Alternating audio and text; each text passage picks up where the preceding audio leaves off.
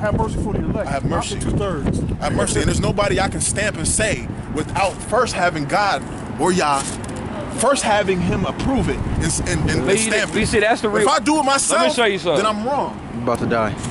That's why the Lord cursed out the scribes and Pharisees in Matthew 23.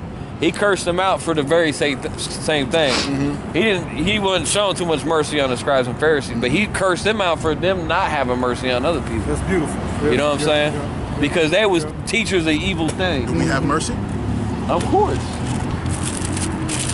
That's what it's all about, is mercy. Man, these people out here, man. You told me that some people my intention was not mercy.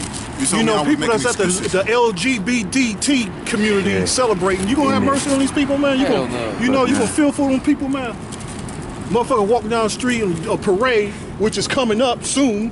It's gonna be a giant homosexual parade down here. You ain't gonna be out here. I love you guys. I feel for you guys. Read Pray Titus for you 3, guys. 2 through 10. Our prayers is curses. It's all about balance. Get real close to Yahawashi, right? There's got to be a balance there. Yes, get real close to him. Real close and stand up close to him. We are close to him. Everything comes with a balance. Because he's not the same one. He's not the same as he's not exactly what he was then as he is now. It's like this, bro. It's like, I understand what he's coming to do. What is he coming to do now? Destroy 2/3 and I understand. So if you don't do the right thing, you could be in the tear too. Right. I understand. I understand where you're coming from because you want to try to use what somebody already knows to help build them up. Yeah. But at the same time, they can't learn. But at the same time, you can't be naive. You know what I mean? You gotta know that these. But to me, to try to take control over that is self-exaltation. But we got no control. Scripture says, lift not a cry up for these people. Oh yeah. Pray for but don't sit up like him. But we do know we got to be authoritative. What we do. That's a problem for me. Scripture says we boast in that. Yeah, we do because we are. Because we're supposed to boast. Wait, Paul said he boasts. Read Isaiah 50 and 7. Read Isaiah 57. He said, "We're the scripture." The scriptures say we know all things. We pretty much said that the Lord gave us knowledge, and we're all the. I'll tell you something, you're smart. But if you let that pride sneak in, don't let it sneak in. Bro, we know about pride, bro. But when it comes to the truth, the things that we know that's true, we're gonna be authoritative about it. And we're gonna boast about the truth, and we're gonna be confident with the truth. Because what does the word confident mean? What does the word exactly? We not self-exalted. We ain't got no ego over here. But what does the word confident mean?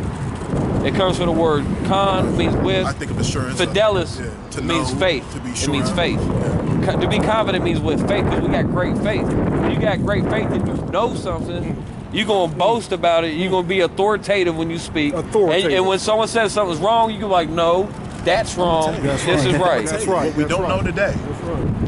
We can't learn. We're authority.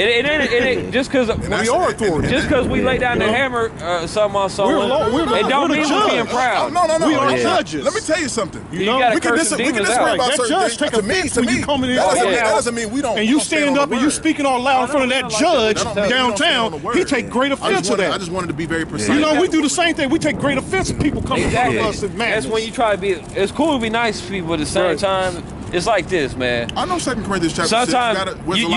Sometimes you got to be authoritative and you got to let them know. So nothing's lost in translation. There's no doubt about what's being said, and there's no excuses after that. We are in a ruling class mentality because we are ruling people. We're Israelites.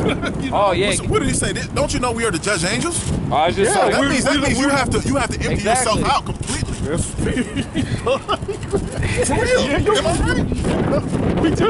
That's what we do. Somebody's soul is in the balance. That's what we just did. Somebody's soul is in the balance. Right. You have to know that it's that serious. Exactly. Since it's serious, so when the truth comes out, and I might, niggas, your girl. Everybody. God damn. You know what I mean, your girl. What's happening? Y'all for real, brother and sister? We know each other. Her cousin is mine. Oh, yeah. Famous They go fair. Ugly. Oh shit. What the fuck, man? And win, bro. But he might need refinement. You know, just like we all. Well, most of the preachers, wasting your time talking to them. What I'm saying is take your time, be humble, because you never know what somebody Well, needs. you do never know. Father knows. That's why we come out here and talk to people. Father knows. Because we don't know what's going to happen out here. We have no clue who's going to come up and talk to us.